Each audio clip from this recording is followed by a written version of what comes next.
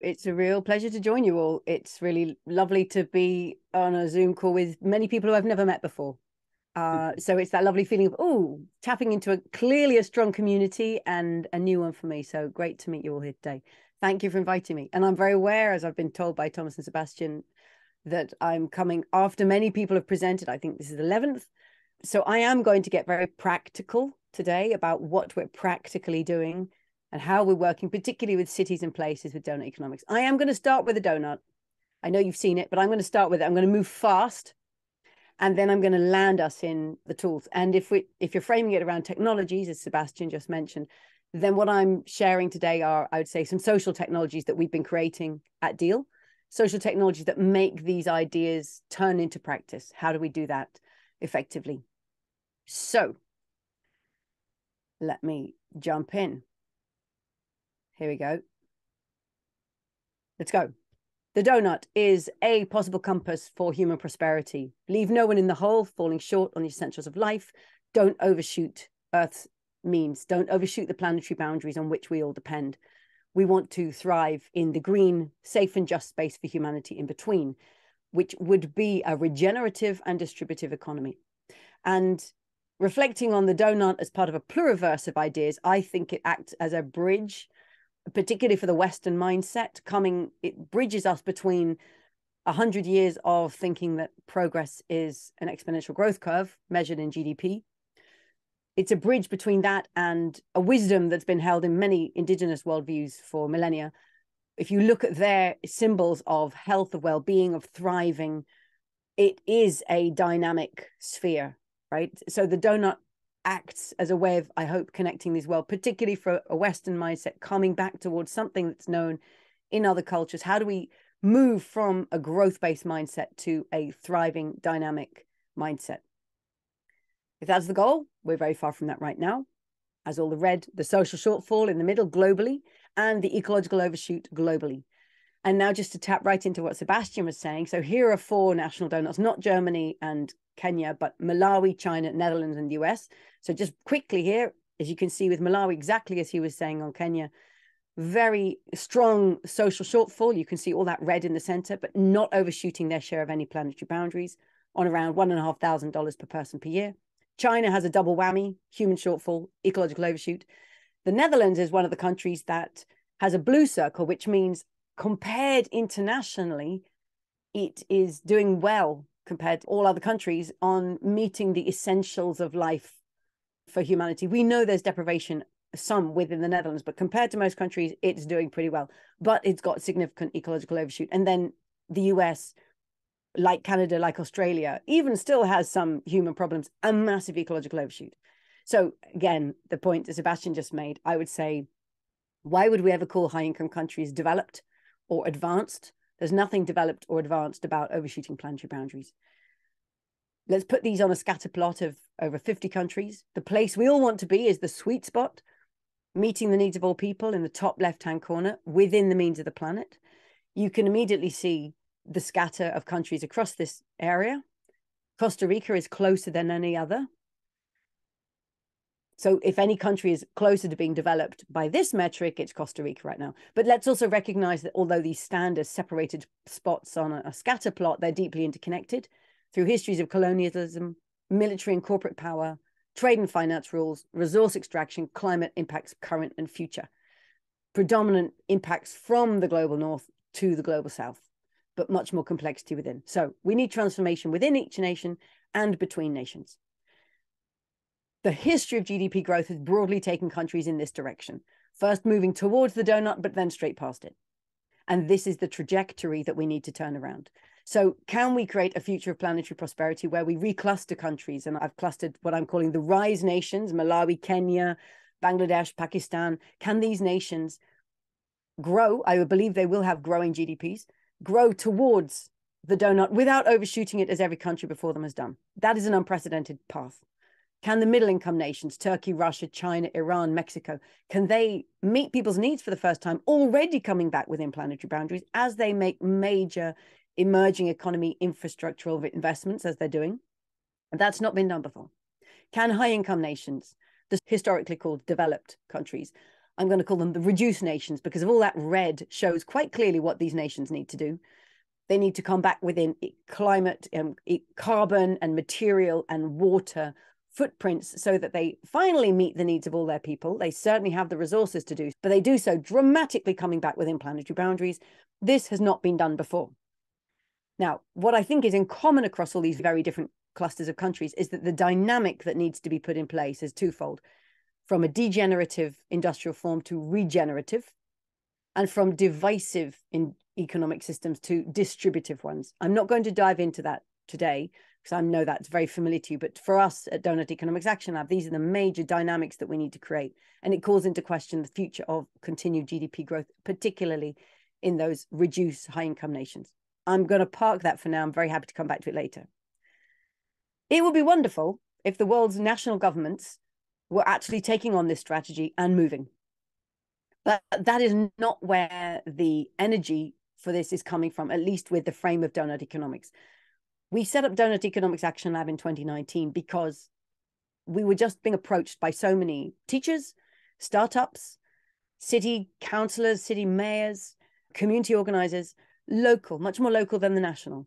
And so we started working with change makers in those places who said, I want to start doing this. Let's just go where the energy is and start working with them. And so now I'm going to show you the tool that we've created, particularly around cities and regions, to enable places that say, I want to bring my city, my district into the donut. What would we do? We've created a tool that we've put in the commons, that we intend it to be accessible, adaptable, and impactful as a tool for place. So let's dive in. The question is, what would it mean for our city to live in the donut? Great question. To do this, let's first unroll the donut, literally make some space between the social foundation and the ecological ceiling. And you can see in there a very little question. It turns out to be a very big question. How can our city become a home to thriving people in a thriving place while respecting the well-being of all people and the health of the whole planet? Big, complex question. You can hear that. We divide it into four, what we call the four lenses of creating a city portrait. So you can see that the screen is divided into national aspirations or local aspirations and global responsibilities, from the social to the ecological, because we recognize that we have local aspirations of a place, but every place, because of globalization and interconnectedness, we are connected and therefore impacting on people everywhere. So let's dive in, starting with the most familiar quadrant, which is what most places focus on first. Most political elections are held around these. How can all the people of our city thrive? What would it mean for the people here, whether it's Tel Aviv or Berlin or Oxford or indeed Nairobi or Dar es Salaam or Dhaka? What would it mean for the people here to thrive? What is the standard of thriving across all these social foundations of life? How do we devise that and shape that to our culture, our traditions, our history, so that everyone here has a decent foundation for life? Then let's add the other local aspiration, which is, how can our city or district be as generous as the wildland next door? This is inspired by mimicry thinking from Janine Benyus. If Janine were with us, and let's say we're in Berlin for the moment, let's all go to the party people in Berlin. We're in Berlin and we're saying, okay, Janine would say, let's go to the wildland next door. Take us to the green, most healthy local ecosystem of this place, where it's as close as we can say here, this is nature. This is our local nature. Now let's literally take a hectare of the land and measure nature's generosity in this place. How much carbon is she sequestering on this hectare? How much groundwater does she store after a storm? How much biodiversity is housed here? How much is nature cooling the air on a hot day from the treetops to the forest floor? Because these metrics, and how much energy is she harvesting, you can see those in those 8 icons. These are the generosities of place. This is what nature does to continually produce conditions conducive to life. Nature is generous. Nature doesn't do net zero. Nature doesn't do zero. Nature generates. So how can we take nature's metrics from the wildland next door and say, with a wonderful ambition, what would it mean for our city or a town or district to aim to be as generous as nature? What would it mean for the city to sequester as much carbon as the woods do, rather than release carbon through building? What would it mean for us to store groundwater underground after a storm, rather than have flash flooding? What would it mean to cool the air on a hot day, rather than have the urban island effect?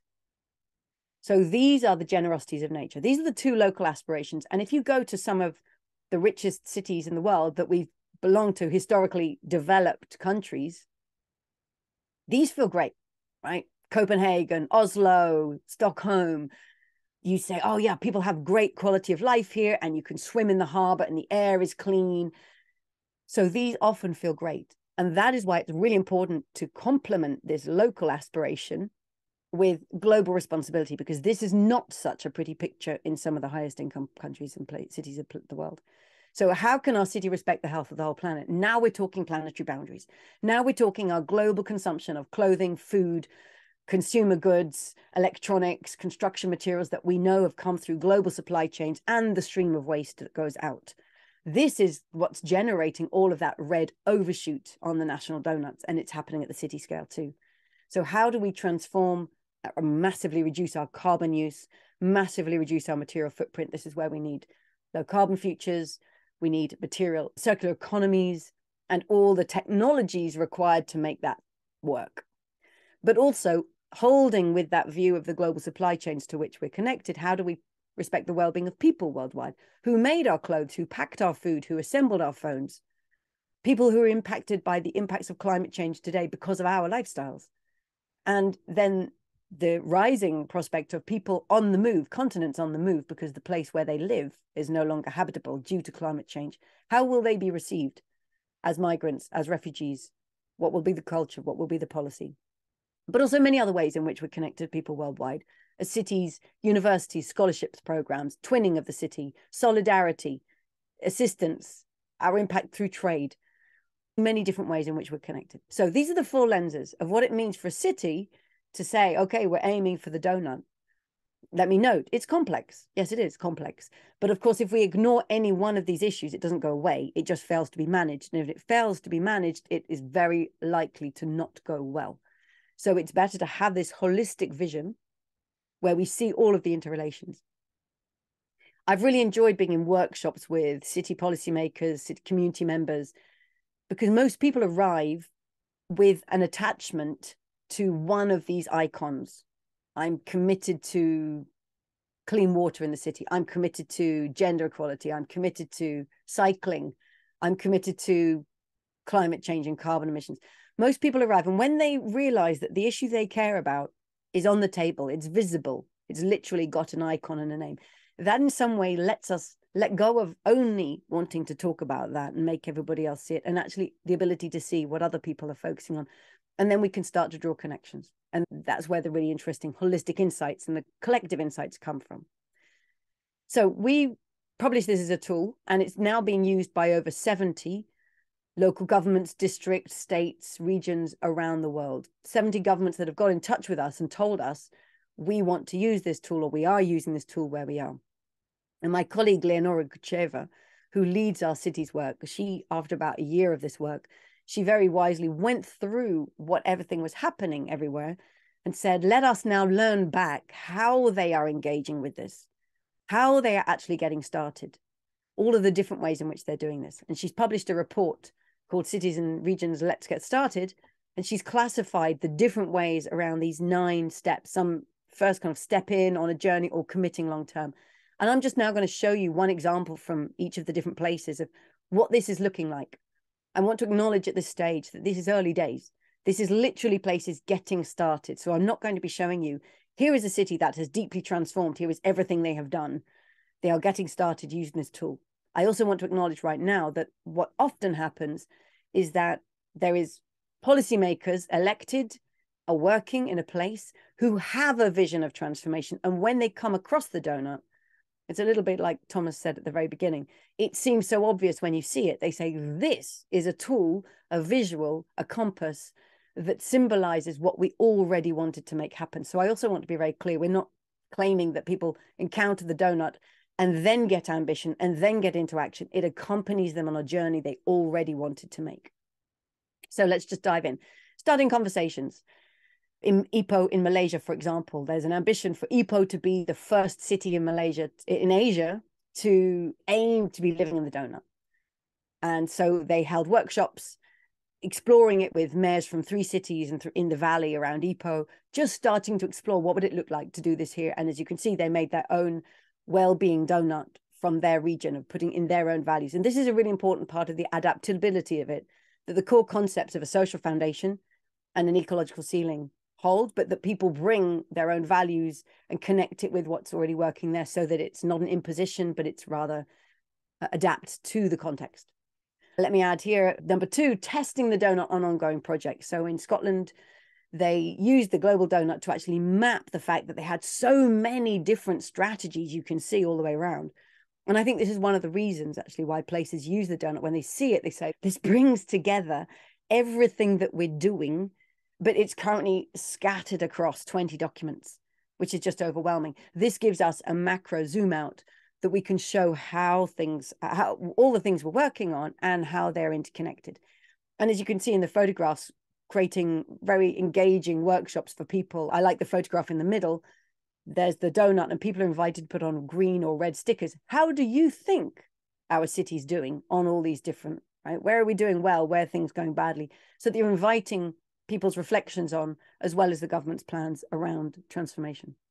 Number 3, empowering local change makers. So in Bad Nauheim in Germany, the city decided to create their own vision of living in the donut, and they did it in a collaboration of sort of citizens, like a citizens assembly through sortition. They crowdsourced 100 people. In fact, they had 130. There were so many people responded immediately, made sure it was a diverse representation of people living there, and then invited them to co-create a vision of what it would mean for Bad Nauheim to be living in the donut. So again, engaging citizens there locally in this conversation. And one of the benefits of the donut is it's not intimidating. You might love donuts or you might hate donuts. You don't have to eat any donuts here. The point is, it's not an intimidating entry point into economics. It signals already, this is for everybody. Bring your humor. It's going to be accessible for us all. Data measuring and monitoring. This is a very common entry point with a lot of places. They see the global donut and the red overshoots and shortfall, and they want to do that there. So you can take those 4 lenses and precisely say, what is our target for our city on each one of those indicators? And what data do we have or not have that would enable us to measure how we're doing? So here's Barcelona in the process of creating, you can see that unrolled donut and the 4 lenses. They've set their targets and they're gathering their metrics.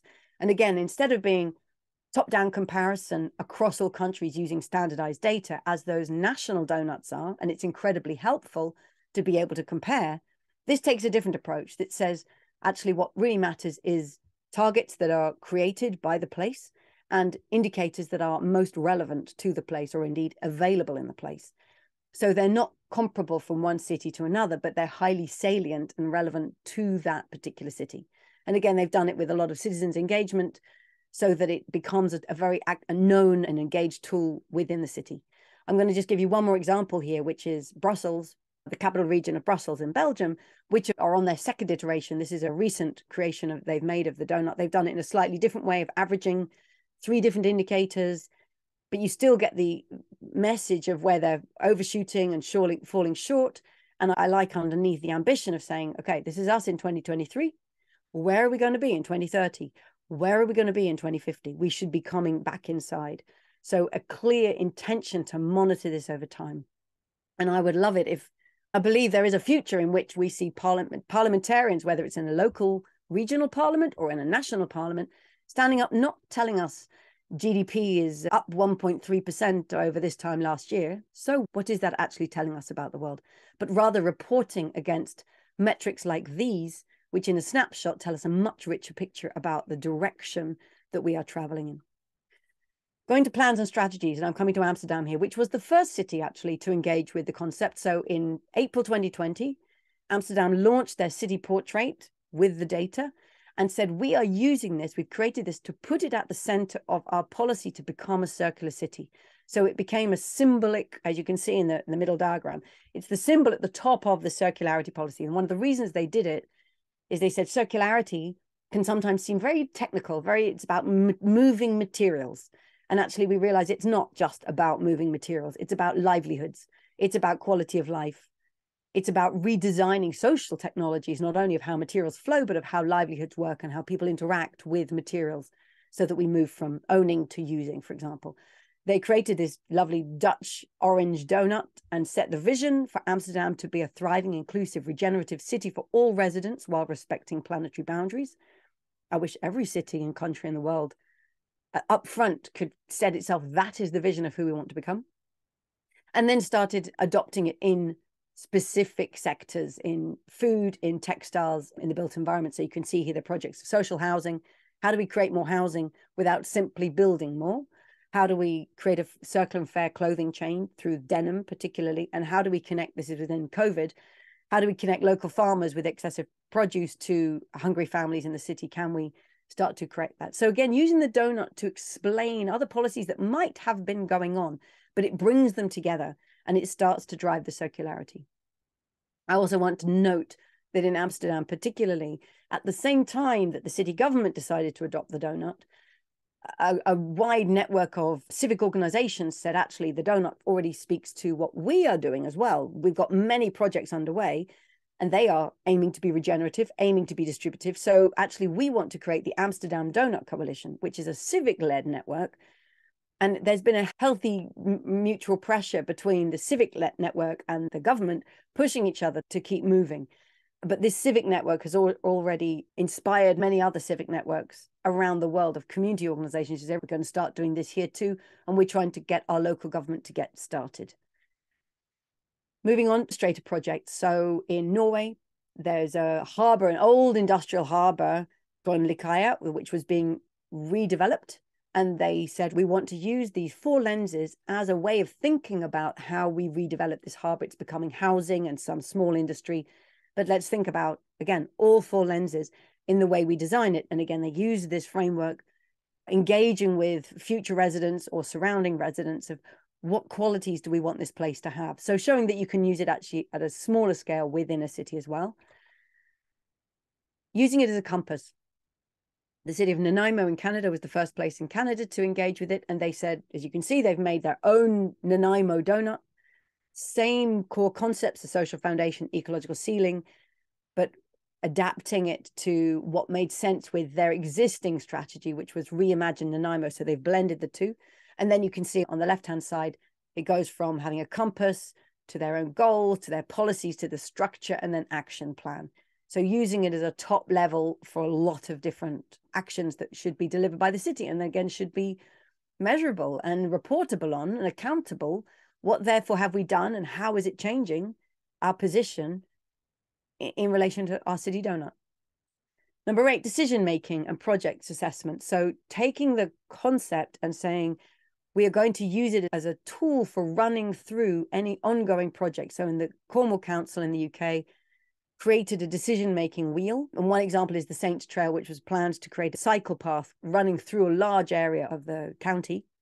And they used this concept to say, okay, given the current design of it, what is it doing? Is it beneficial, or are there any negative impacts on the social side, on the ecological side? And what could we do to change the design to make it even more beneficial? So using it as a holistic checkpoint in the process of designing and approving projects.